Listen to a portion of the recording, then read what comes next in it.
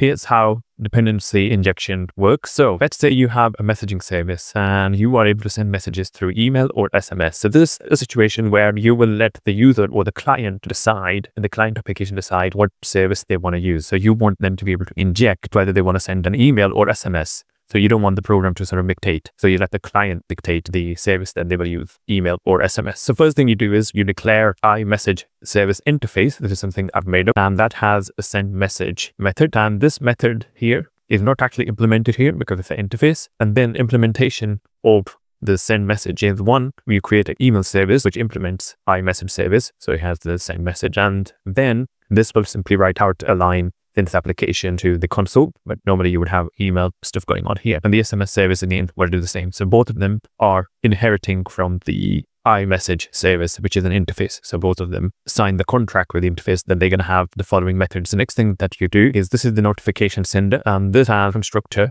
which takes in a messaging service. So here you can pass it a messaging service such as SMS or email, and then this has a method called notify. And when you call the notify method, it takes in a message, and using the messaging service, which would be either email or SMS, it will send that message off to that service. So here, for example, send message here. If it goes to the email one, then it would call this method here. And sorry, this is the SMS one. And otherwise, they'll call the email message. But how do you decide? So this is where dependency injection comes in. How do you decide who gets to pick email or SMS service? So here's where your main logic, let's say this is your client app now. And the client app will actually say, I want to use an email service. So they create a new email service. And at this point, they want to now inject that. So inject that into the email notification sender, because the email notification sender at the minute doesn't know whether it's going to be SMS or email. So you pass it an email service because that goes into its constructor. Remember here that we declared a constructor for it. So here, constructor, and it takes in an iMessage service, which is the interface. And of course, since email service and SMS service both implement that they are of this type, they can be iMessage service, that is allowed to be passed here. And then an email goes out. Another client actually goes, I want to send, or you had an if condition or some logic in your application. This time, don't send an email to the customer, instead send an SMS message. So then you would simply say